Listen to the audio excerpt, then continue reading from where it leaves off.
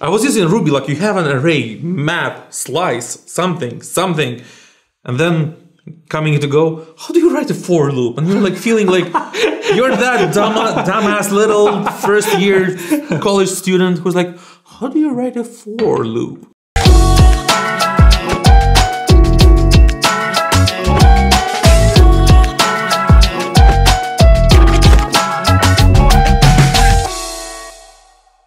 Hello and welcome guys, my name is Steve and welcome to my channel. If you are new to this channel, make sure to subscribe if you aren't already. And today I invited another guest, and as you guessed, we're doing a Q&A over coffee where we drink some coffee and we talk about something. And today we talk about the road from Ruby to Go. So Vlad here, he's a Go developer, he's in the same team as I am.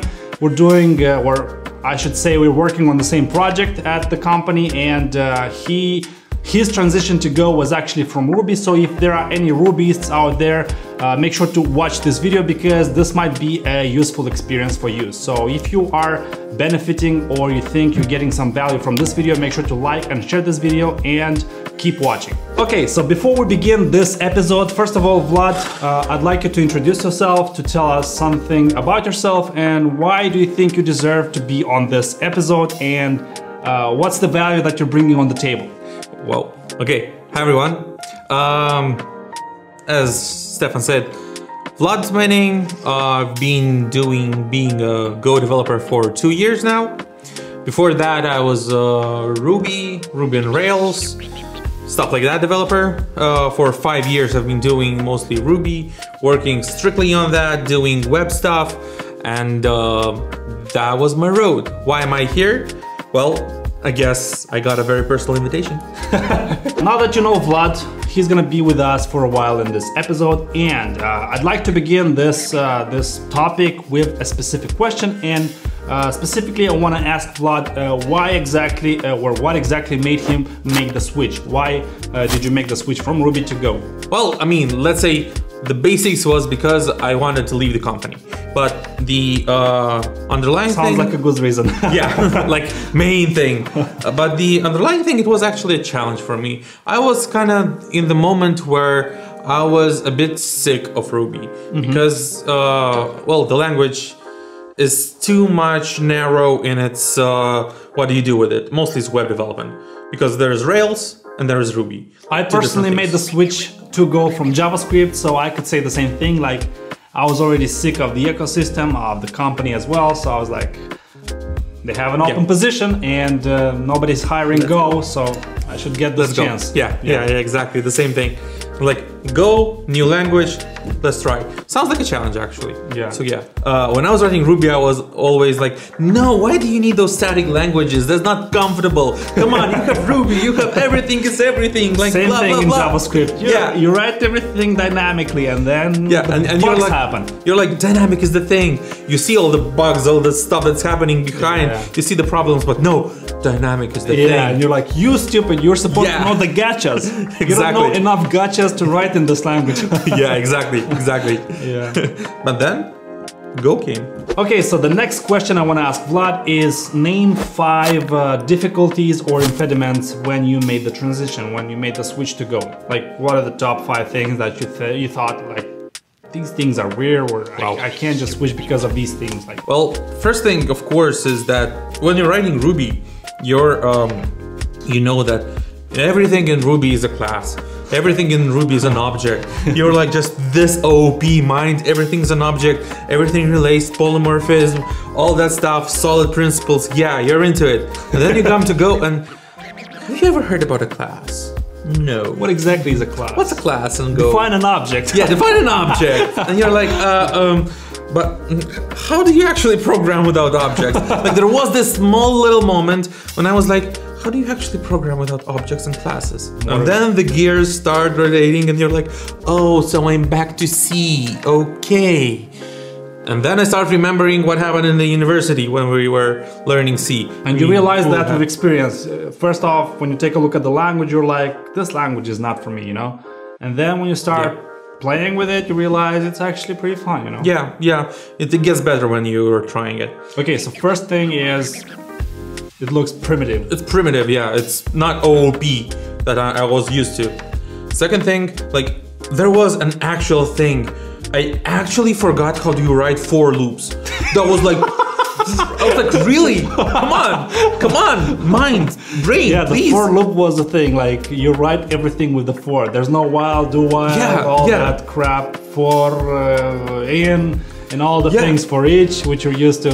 I was using Ruby like you have an array, map, slice, something, and then coming to Go, how do you write a for loop? And you're like feeling like you're that dumbass little first year college student who's like, how do you write a for loop? I felt like so really dumb that moment. It was really.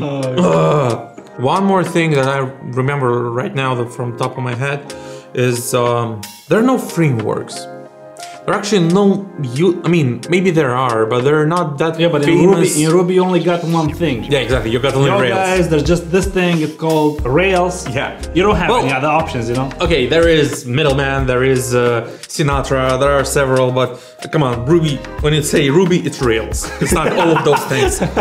Yeah. And you're used to Rails, you're used to, there are the controllers, there are the modals, there's the database layer. I mean, everybody's used to this specific structure. Exactly. MVC, like typical, you have model, view, controller, everything that works. Well, welcome to Go. You don't have the structure, you have to invent it. And you're like, and I mostly were feeling like, okay, I'm going to build Give me Rails some patterns to follow, right? Yeah, some patterns. Give me something, because even if, like I'm feeling that I'm building Rails from scratch. Yeah. That's. Okay, so the next question I want to ask Vlad, and I want his honest opinion, is where is Ruby more suitable to use than Go? Like, where would you use Ruby rather than using Go? Well, like first thing is a complex. I would say Rails would be much more useful in a very complex web page. When you have a page, a single page app, you have some front end, you have the back end. Wouldn't you rather use a, if we're talking REST API, for example, wouldn't you rather use a Go REST API and a React app, like a simple single page app, or even Angular or anything that provides? If we're talking about simple, yes.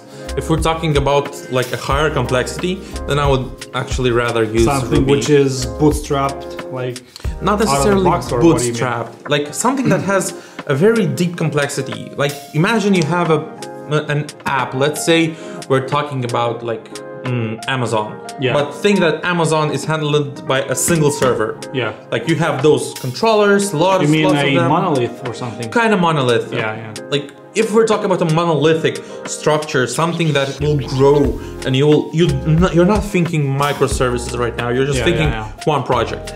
Well, that would be for me, it would be a Rails job more than Go. Another question I want to ask Vlad is, what are the things you think you are missing from Ruby, and what are the things you think Go doesn't have and you wish it had? Remember when I just started learning Go. Well, okay, let's say I learned the language. Yeah, I know how the syntax is, I know how it's being written, but I was put in the context like, here we are doing the web service. Yeah. And I was actually pretty much used to the Rails project structure. Yeah. Like I was used, okay, I have a folder controllers, I know there are controllers, I know what they are responsible for. Yeah. I have modals, same thing. In Go, you name those things. Yeah. You make them as you wish they would look like. Yeah. And I was like thinking, okay, if you have controllers, is that right? Is that not right? Is this how you're supposed to do? Is that how you're supposed to do? I even remember debates like, I read this specific article and this guy is very talented, he's very respected in the community, and he says you should do it this way. Yeah. And there are a lot of debates like that. Like, and you're like learning some Bibles and stuff, and then, Ruby is powered on magic. Yeah. It just, everything you do, magically it works itself. Like when you're a beginner, the magic kind of comes into your advantage, but when you start to like deal with bigger problems and bugs, you actually start to hate the magic, and you like straightforward, stupid code which doesn't do anything but the thing you're telling it to do. Yeah. You miss the magic, or you're saying you're like, I don't miss it. Like it's much better when you see things clear. Yeah, like you don't like it in the beginning because you're used to getting things done for you. Yeah. But and then yeah, you realize it's actually better for you. yeah. Well, but Rails is so heavy. Like, I was once trying to go. I was doing a flame graph, depending on like I had a big JSON serialization from database to actual JSON. I was doing a flame graph, watching how many classes it passes. I was shocked. I was so shocked how many classes it goes through in order to do something. Did you even count the ones that are built in? No. On each layer, on each class you pass, there may be something bad happening. You may do something that can change the behavior because polymorphism, because you can change the method on a parent, and you don't know all the classes you have. I mean, you can know them, but you don't. All right, so speaking of that, you already got like 2 years since you're writing Go. So my question is, how do you look at Go now, like after 2 years? Like what has changed after 2 years? Well, you know, like I had around maybe a year ago, one of our colleagues asked me to review some Ruby code for chef roles and stuff. I understood that. I basically forgot the language. I basically forgot Ruby. I was like, wow, this is some other language, but which I was writing for 5 years now. I was like in the same situation. Sometimes I do open up the console in the browser and start writing some JavaScript. And I was like, and I start to declare variables and stuff, and I start giving them types. What's wrong with my brain? Like types. So after 2 years, can you say confidently that you're comfortable with the language and you are happy with the language, I would say? Yeah, I mean, pretty much I feel that I'm comfortable. Because I feel that about myself, at least. I don't know about others, so it's interesting for us to know, like, after this transition from Ruby to Go, do you regret the choice, or no? You think it was a good choice? It was first month that I was struggling if this was a good or a bad decision, but after that, like after switching from a dynamic type to static type, like this was the point where I understood why is strictly typed languages why they are so good. Yeah, I always didn't get. Why are these people making fun of us? Yeah. We're writing dynamic languages. They're cool languages. You can do so many things with that. And they're like, hey, you guys go play in your playground, you know? I mean, you have to try it. Yeah. In order to understand, you have to try. Because me as a past me that was a Rubyist, I was writing OP all the way.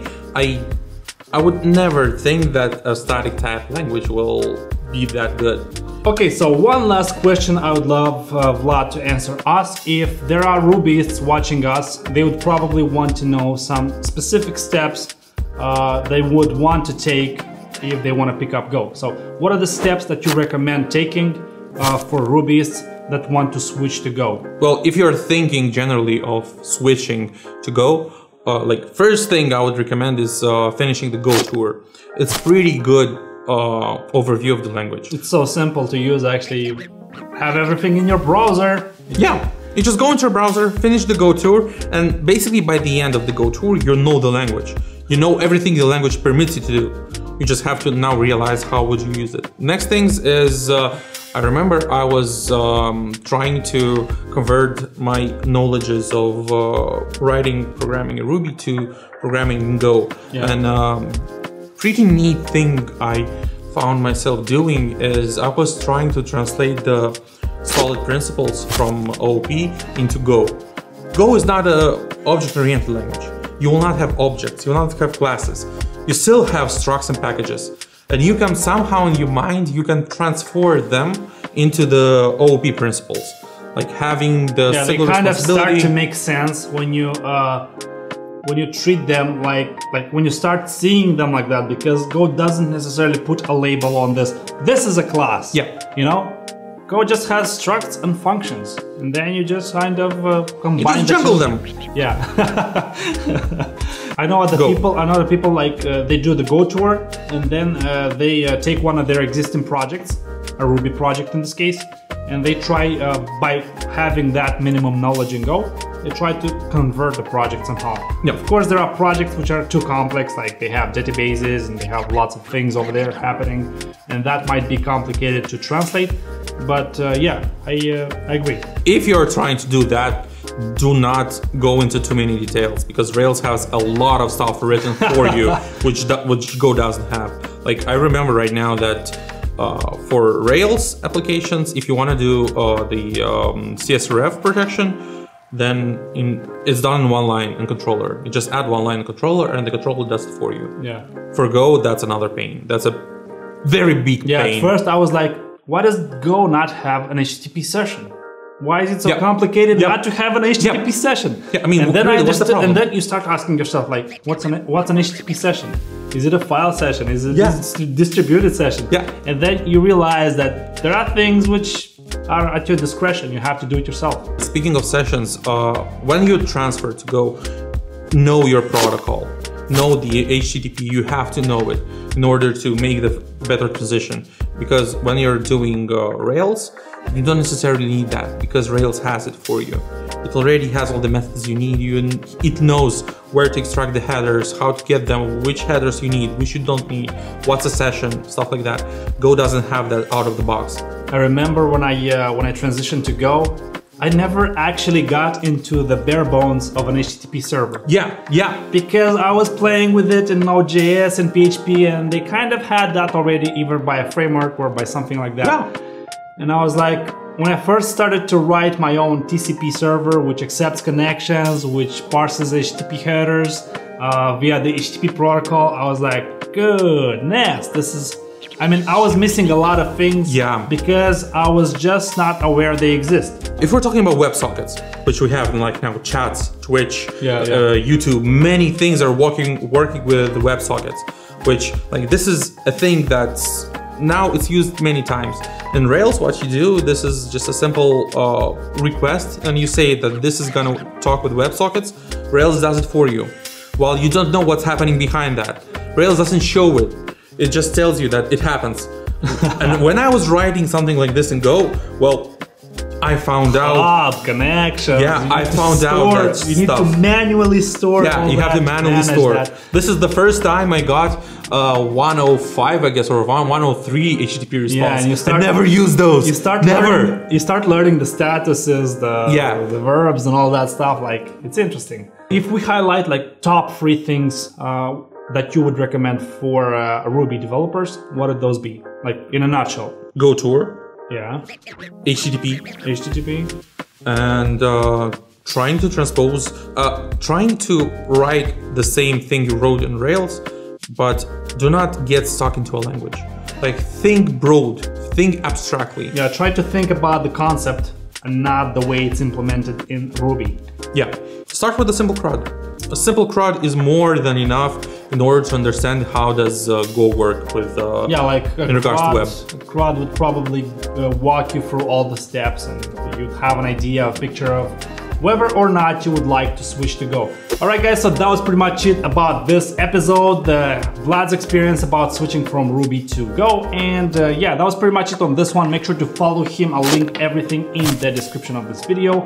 And yeah, that was pretty much it on this episode. I'll see you guys in the next video, or I should say, I'll see you next month, where we talk about a different topic with somebody else.